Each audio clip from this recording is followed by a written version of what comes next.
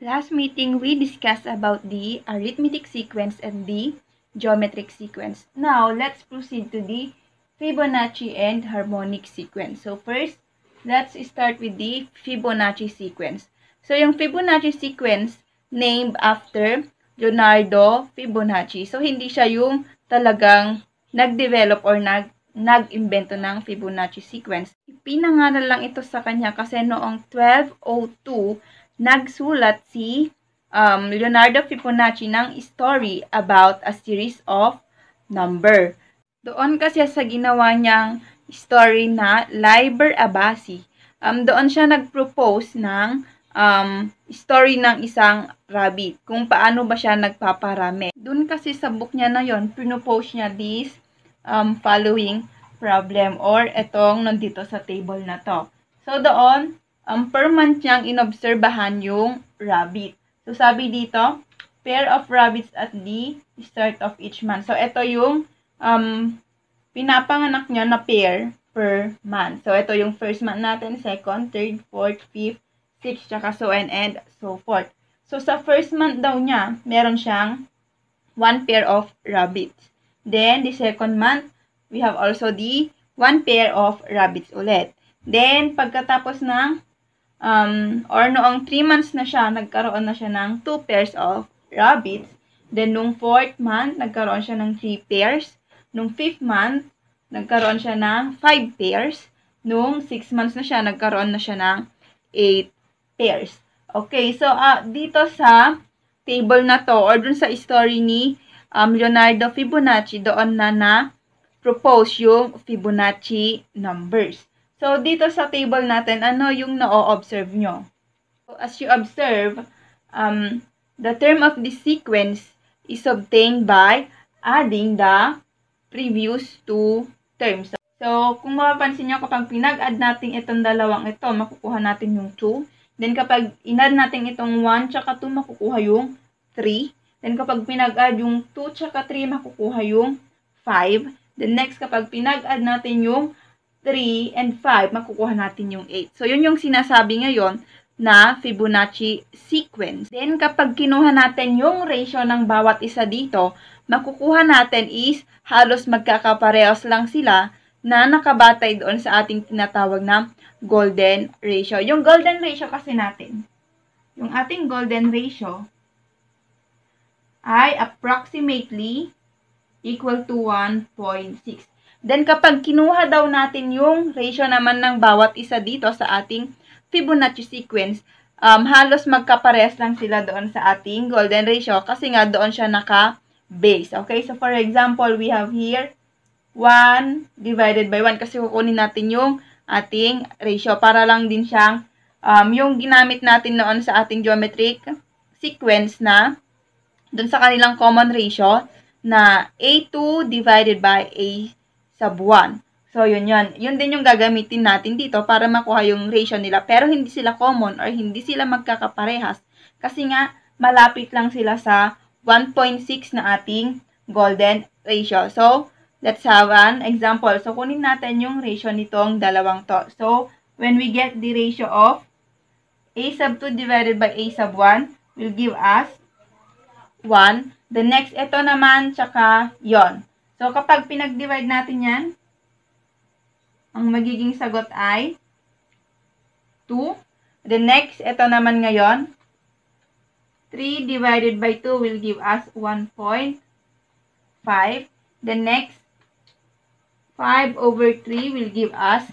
So, ngayon, gagamit tayo ng calcu para makuha natin yung kanyang ratio. So, we have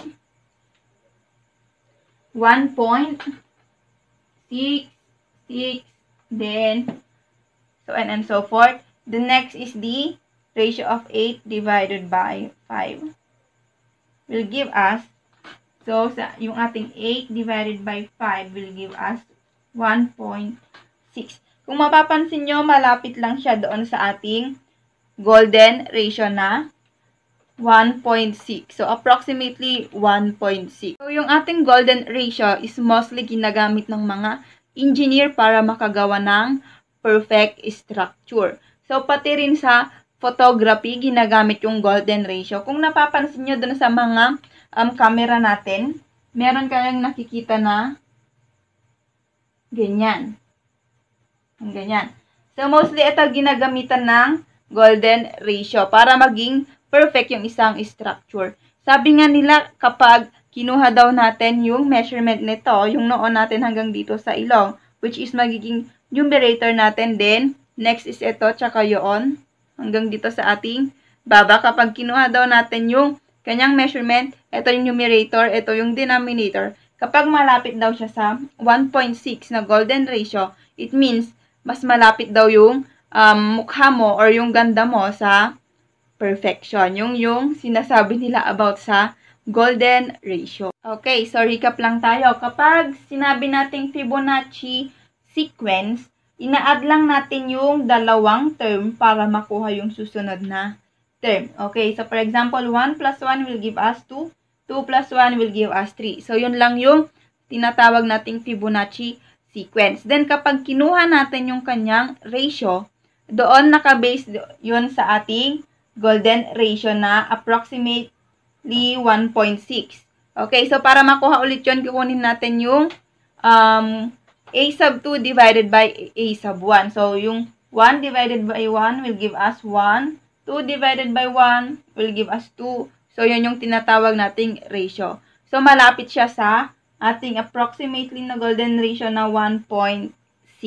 Now, let's proceed to the harmonic sequence. So, kapag sinabi nating harmonic sequence, ito lang yung ating reciprocal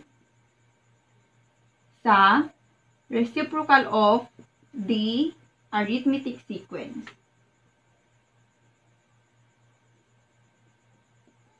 Okay. So, kapag sinabi nating reciprocal, ito yung kabaliktaran ng ating number. So, for example, reciprocal muna tayo ha.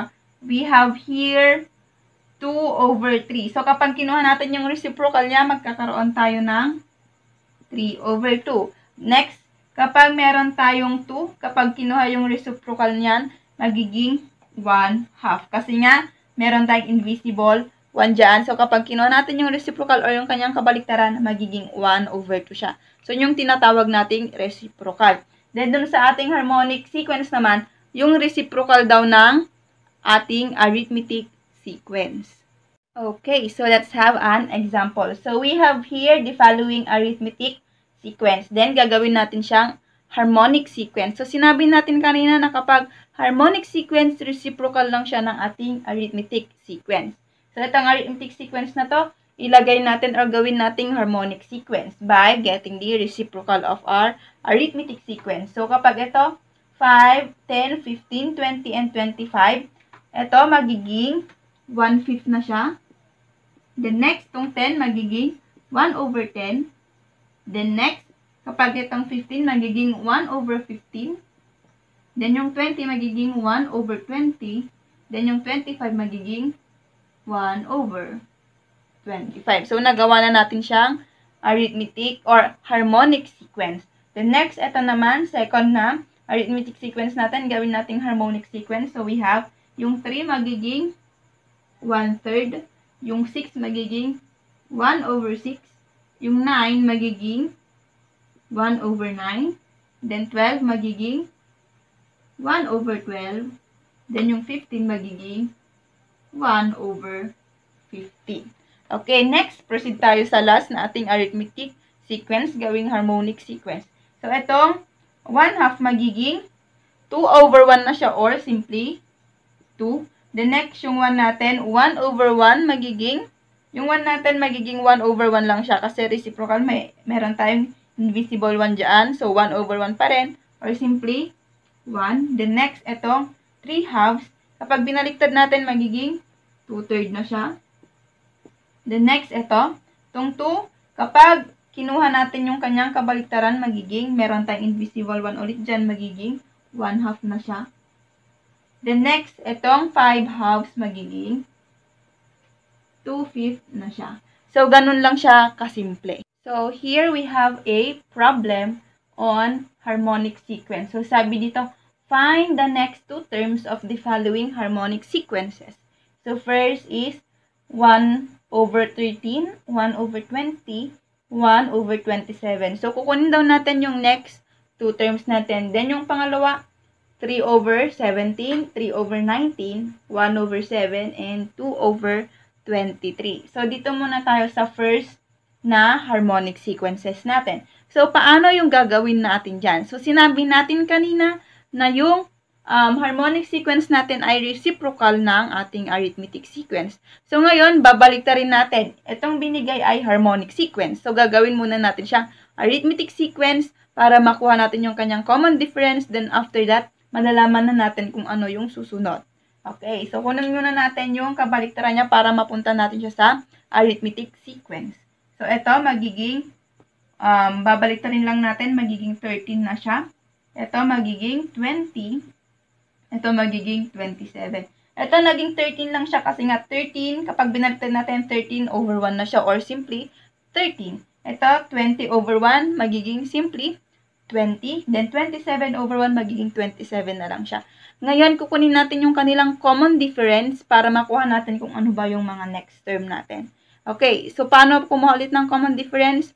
By subtracting the second term to the first term. Okay, so yung formula natin dyan ay common difference equal to a sub 2 minus a sub 1 or a sub 3 minus a sub 2. So, kukunin natin ngayon yung difference nitong dalawang to. So, 20 minus 13 will give us 7. Next, 27 minus 20 will give us also 7. So, 7 yung kanilang common difference. So, ngayon, i-add natin yung 7 para makuha naman yung susunod na term dito sa ating sequences. Okay, so we have here, gawin nating blanco yung dalawang yan kasi nga dalawa yung kukunin nating terms. So, we have 7. So, dapat dito mag-add din tayo ng 7 para makuha natin yung next na term. So, 27 plus 7 will give us 34. The next, mag-add ulit tayo ng 7. 34 plus 7 will give us 41. Okay, so ito na yung arithmetic sequence natin. Ngayon, ang tinatanong ay harmonic sequence. So, para itong arithmetic sequence natin maging harmonic, kunin lang natin yung kanilang reciprocal. So, ito, reciprocal niya ay, itong 34 magiging 1 over 34. Then, yung 41 magiging 1 over 41. So, ganun lang siya kadali.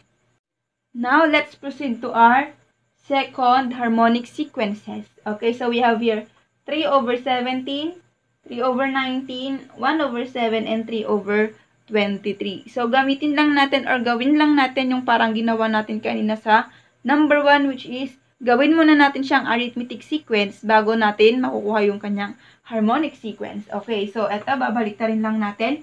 Magiging 17 over 3. Yun, magiging 19 over 3. Ito, magiging 7 over 1 or simply 7 na lang siya. The next, 23 over 3. So, we have 23 over 3. So, after nyan, kukunin na natin yung kanilang common difference para makuha natin yung susunod na term sa kanila. So, let's apply the formula for common difference ulit na. D is equal to a sub 2 minus a sub 1. Okay, so ano yung a sub 2 natin dyan? We have 19 over 3 minus 17 over 3. Okay, so kapag nagsusubtract tayo ng common denominator or the same denominator, ang gagawin lang natin ay copy the denominator, then subtract the numerator. So, copy lang natin yung denominator, which is 3. Then, sa taas ay minus lang natin, magiging 2/3. Okay, para hindi, or para ma-sure natin na pareha sila ng common difference, try din ulit natin yung 7 tsaka 19 over 3. Okay, so yung difference nila ay 2 over 3. So, gamitin naman ulit natin yung 7 over, or 7 minus 19 over 3. Para makuha natin kung pareha ba talaga yung common or yung difference nila. So, we have 7 minus 19 over 3. Okay, so automatically may 1 dyan. Then, yung kanilang LCD ay 3. Then, 3 divided by 1 will give us 3 times 7 will give us 21. The next, minus 3 divided by 3 will give us 1. 1 times 19 will give us 19. Okay, so kapag pinag-minus natin dyan, magiging 2 over 3. So, parehas lang yung kanilang difference. So, we have 2/3 ulit dyan. Then, automatically, 2/3 pa rin yan. Then, para makuha natin yung next na term, mag-add lang tayo ng 2/3 na doon sa ating 23 over 3. So, mag-add tayo dito ng 2/3. So, we have now. So, buruhin ko muna to para makapag-solve tayo.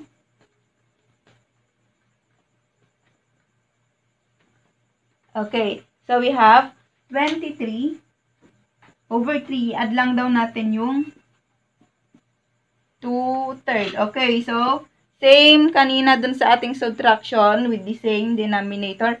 Copy lang natin yung denominator, then just add the numerator, which is magiging 25.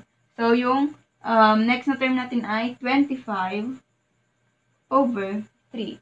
Then, para makuha ulit yung next na term, dito sa 25 over 3, mag-add ulit tayo ng 2/3. So, mag-add ulit tayo ng 2/3. Okay, so pares ulit yung denominator. So, just copy it. Then, add the numerator. 25 plus 7 will give us 27, or simply, pag dinivide natin ito, magkakaroon tayo ng 9. Okay, so yung next dito ay 9. So, yung next na term natin ay, sa ating arithmetic sequence ay 25 over 3 and 9. Pero hindi pa dyan natatapos kasi nga harmonic sequence yung ating kinukuha. So, ito, kukunin natin yung reciprocal para mailagay na natin doon sa ating harmonic sequence. We have, magiging 3 over 25. Then, yung 9 magiging 1 over 9. So, nakuha na natin ngayon yung ating harmonic sequences or yung two terms na hinahanap doon sa ating harmonic sequence. So, next meeting, pag-usapan naman natin yung harmonic mean and harmonic series.